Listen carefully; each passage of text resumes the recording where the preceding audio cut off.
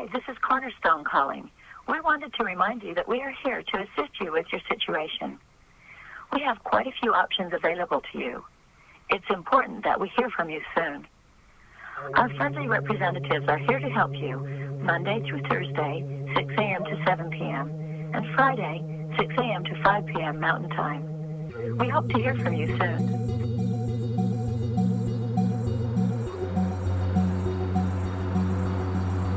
With us also through this morning is Peter Hackett, who had been covering from NBC News Space Center here, and he's down there now with the models of the mated spacecraft. Pete, you want to do a little recap? Well, I think we've gone over it a number of times. I might point out one or two things, Hugh. It has been mentioned that there was some fault with one or more of the thrusters. That is to say, the yaw thruster or the roll thruster, or many, or some, or all of them. I think we ought to stress that it's really still far too early to pinpoint any kind of trouble. America's Gemini 8 space team is safe aboard the destroyer Leonard Mason, steaming toward an evening landfall at Okinawa in the Pacific Ocean. Command pilot Neil Armstrong and his partner on the history-making spaceflight, David Scott, made an emergency splashdown, as Hugh said, at 10:23 p.m. last night, that's Eastern Standard Time, about 500 miles east of Okinawa. The landing came slightly less than 11 hours after liftoff on what was to have been a 3-day mission. It was to have included a walk around the world in space by Scott, but that was scrubbed. The mission had to be cut short before the spacewalk because of trouble in the orbital docking. When the spacecraft linked up with the Agena target, a runaway thruster rocket on the Gemini capsule sent the two vehicles spinning wildly. The command was given to disengage, and an emergency landing was ordered. Shortly after the spacecraft hit the water in the Pacific, frogmen parachuted from an Air Force transport plane and attached a flotation column. Not long afterward, the destroyer Mason hove alongside.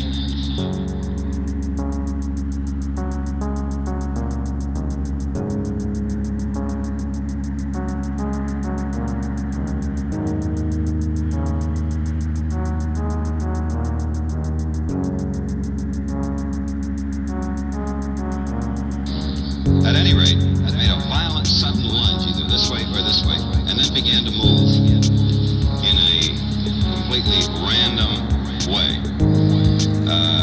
Normally, if it were this kind of a minor motion, there'd be no panic about it. And I don't think there was any panic, in fact, yesterday.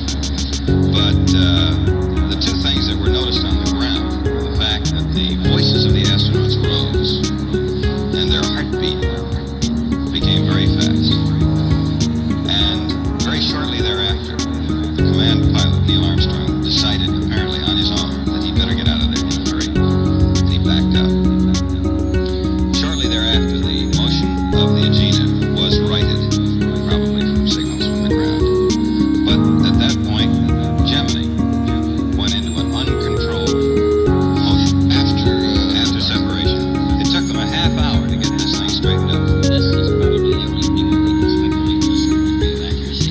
Both of these vehicles were on automatic pilots at the time this trouble started.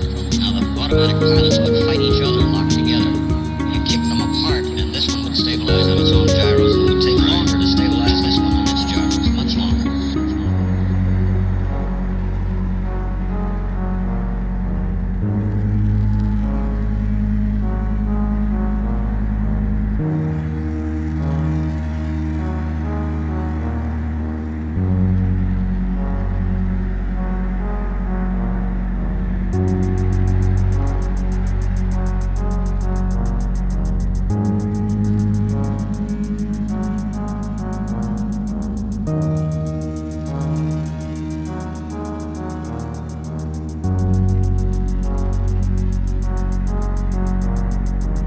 In order to right themselves, which is absolutely necessary, you can just take so much of this, they had to use this series of thrusters, which is called the Siestas, or the re-entry control system.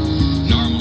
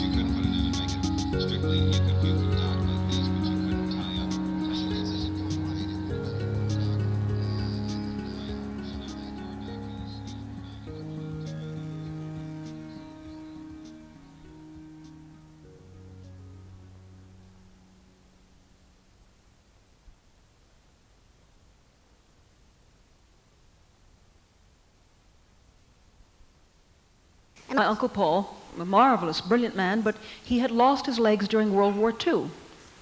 And one day, as we were sitting there on the Coral Rock, Tavernier Key, I remember it was, fishing, he turns to me and he says, "Jeannie, scratch my toe." And I'm absolutely appalled, and I say, "Uncle Paul, you haven't got a toe." He says, "I know that, but scratch it anyway, it itches." I said, "Oh no, even at 6 I knew this was a little perverse, you know." He says, "Scratch it, darn it, it itches." And I looked around and there was nobody there but he and me and the fishes, so I, sort of in the vicinity of his toe, I began to scratch the air. He says, "Oh, thank you very much." I said, "Uncle Paul, you haven't got a toe." He says, "I know that, but my brain doesn't. It itches anyway." It relates to what are called the sensory cells in the motor homunculus. Many of you who have seen physiological texts have seen pictures of a little man lying across the brain. Have you ever seen that picture, neurological texts? With large eyes, large stomach, large digestive system, small hands.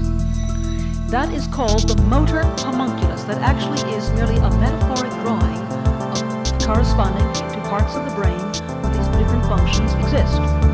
In the last few years, we have discovered something in this area of the brain which is called the sensory cells of the motor homunculus. We've also learned that you can learn how to activate these cells, and once you do that, which we're about to do, you will be able to greatly improve skills, tasks, professional forms, as well as many other things, as well as improve the body image. And down. Wheel body again, stretch. And down. Wheel body again, stretch. And be fully present in the fullness of that stretch. And down. In the kinesthetic body now, stretch. And down. Wheel body, stretch. And down. Kinesthetic body, just as vividly, stretch.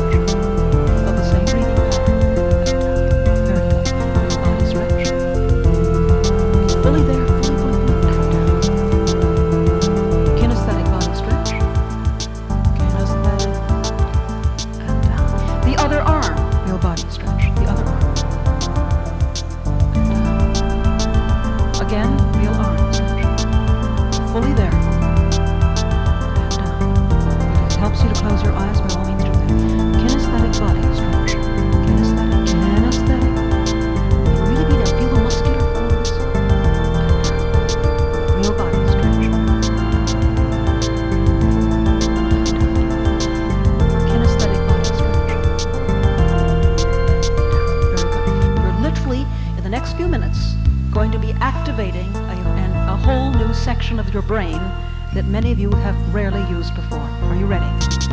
Okay. You will have to, this is a standing up exercise, you'll have to clear some chairs and get out in aisles, and I will do what I can.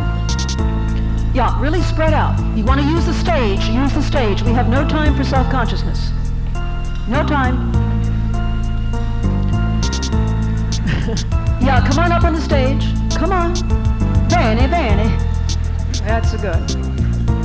Okay, now, and down. Wheel body again, stretch. And down. Wheel body again, stretch. And be fully present in the fullness of that stretch. And down. In the kinesthetic body now, stretch. And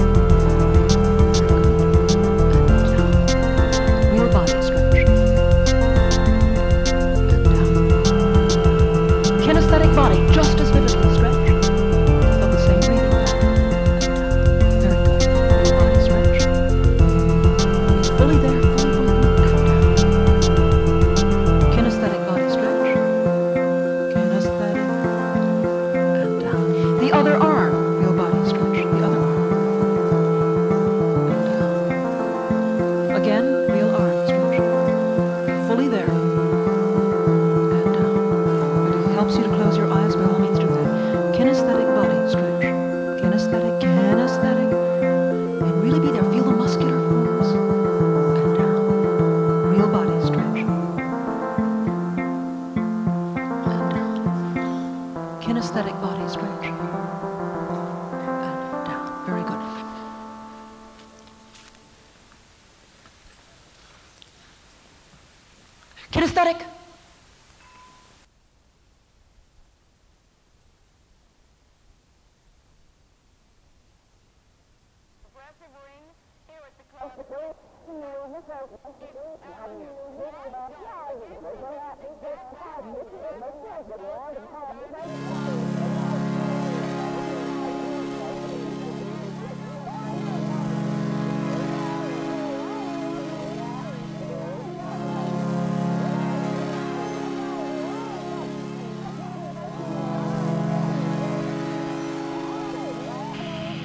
This is the one that you serve. This is the one you call master, friend. This is the one. This is the one you pray to. This is the one who holds you. This is the one that carries you. Fire, storms, rain. This is the one. This is the one. He's coming, looking, searching.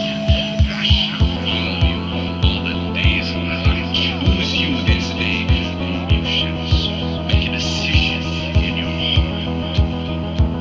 Don't be wavering like a man tossed about the sea by every wind, doctrine, and teaching. No, lack of pity. Make it come plain upon us now. But though it may seem like it takes forever to fulfill, it shall come in this day. The words which he spoke, and is still speaking, shall not return unto him void, but they shall accomplish their purpose.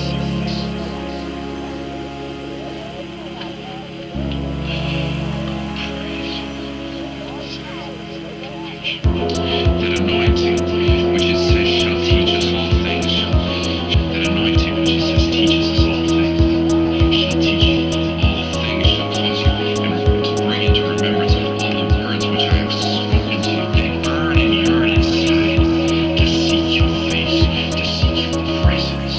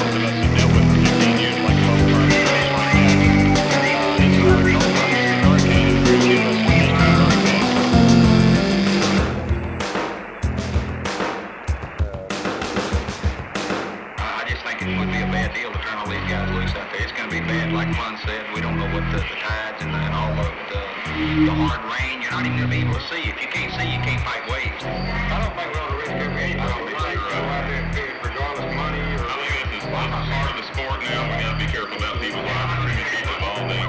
You know, I don't feel like we should go. It's not one line. We know about cold fronts and we know how to handle 20, 25, 30 mile hour winds. But I'm telling you, 50 mile an hour winds with gusts to 70s, what they're saying.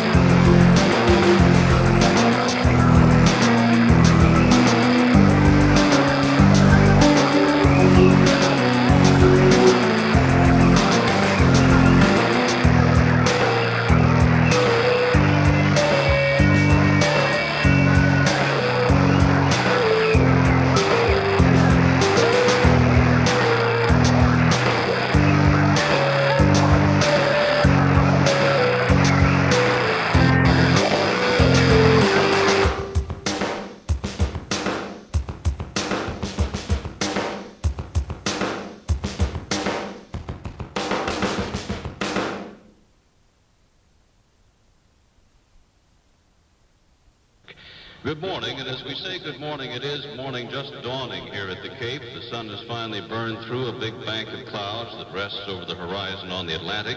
It was a rosy-fingered dawn, as the poet would have had it a few moments ago. Out at Launch Pad B, which we can barely see now because ground fog has miasmically sort of enveloped it for the time being at least. Up atop the rocket there that stands on its own little launch stand are the three men of the moment, the astronauts that have been up since 2 o'clock this morning, Alan Bean, Owen Garriott, and Jack Klausman, who are waiting for their big moment. The clock now says 5 minutes, 56 seconds to go. It's counting, clicking down. The launch time is 10 minutes, 50 seconds after the hour, coming up in just a few moments, of course. Let's check out now with Chuck Hollingshead, the voice of the Kennedy Space Center, as he brings us up to date. The Air Force Eastern Test Range performed tracking during the power phase of flight, and of course the launch team here in the firing room, all reporting in at this time. Houston Flight just reported in that they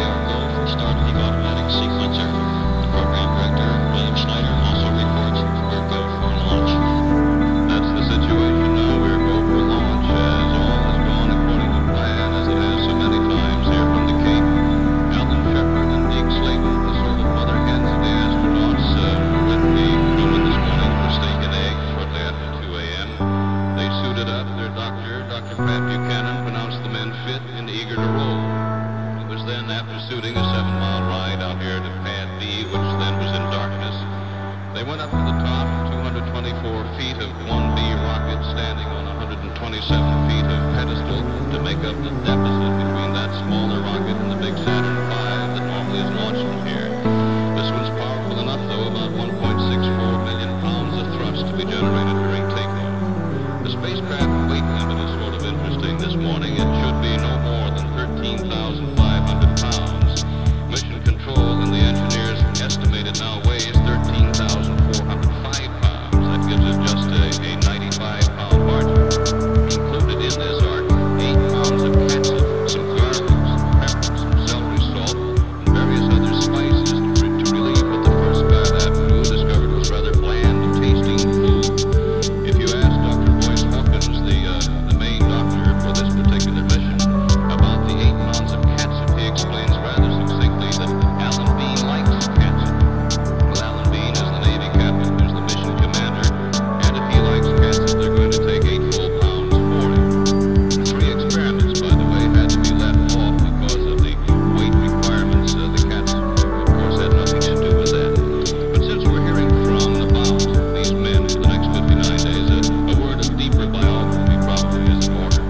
Owen Garrett is 42 years old. He's a PhD whose field is really electrical engineering.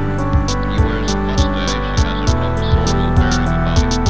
Garrett was born in Enid, Oklahoma. He's married. He and his wife Helen have 4 children. Arriving in Florida just a couple of days ago for the launch, Garrett had a few words. Very pleased to be back at the Cape, and we're on this trip for which we've all been working sleep and very much for something like over 2 or 3 years as a team, and 5 or 6 years total myself. We're really anxious to get started with it. We hope to see people put it back on the ground in a little bit too much. Owen Garrett, the PhD from Stanford. Well, John Glenn was this country's first man in orbit. Most people remember, too, that he was a Marine. Today's Skylab pilot, Jack Lausman, is a Marine Navy. He thus becomes the second spaceman from the Corps. Lausman's 37, born out in Grand Rapids, Michigan. The Lausmans have 3 children. He's a big, strong man whose NASA doctors say has the constitution of a horse. Well, we're doing it. We have been for a long time. We see a lot of player faces out there, and those who have many of you have helped to get this mission underway, and we'll not be representing you, but we'll have a flight. Looking forward to it, as I said, and we'll be back here in a couple of months to say hello again. Jack Lausman, his right-hand side. Well, the mission commander on the left, the only fellow who's been in space in this crew before. Navy Captain Alan Bean went up with Pete Conrad and flew on Apollo 12. I bet you remember their good nature chuckling as they hopped about on the surface there. Well, it was cold too. They were destroying their television cameras when they pointed it at the sun, so after they got out, their landed lens. Bean is in Texas, married to a technical. They have 2 children. Captain Bean is 41. He has a distinguished voice, one that seems to cut right through Stanford. To have the opportunity to participate greatly in the training of the we know that you'll have all left the spacecraft and just we're going to go there and look, let free first to work, and then we'll leave the steering car, we'll hold, and just thanks for coming out again. There he is, Alan Bean, is with us, being small distinction people on the Grand Dispatcher Air Force Base when they arrived here at the Cape. Still very difficult to see too much out there. We're in a partial countdown down to 59, 57 seconds. The automatic sequencer now. The computer decided when we're ready to go. We're ready to go. Let's try to get an order to jump up. On the second man crew to land in orbiting Skylab return at T-minus 42 seconds. Spacecraft commander now has made the final guidance line, and that's the final note to be taken by the crew on board the spacecraft until after the launch. T-minus 30 seconds, T-minus 30 seconds, and counting. The 8 first stage engines will ignite at 3.1 seconds in our countdown. They'll be held down while thrusters build up until the 0 mark, at which time we'll get